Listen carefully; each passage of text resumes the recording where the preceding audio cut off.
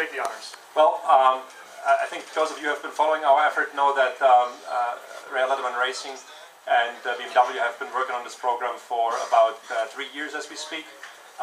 Now almost have a full season under the belt, and really intensified this cooperation to something that has become extremely fruitful and joyful for us. But of course, BMW Motorsport, who has developed the car and continues the development efforts, has been also very instrumental and has put not only a lot of time but also a lot of resources into this program. And I'm very happy to see that we are in a position to maybe have more dividends from the program, because we have commonly decided to continue racing in the ALMS in the 2010 season. So it's a great reason for joy for us. So they already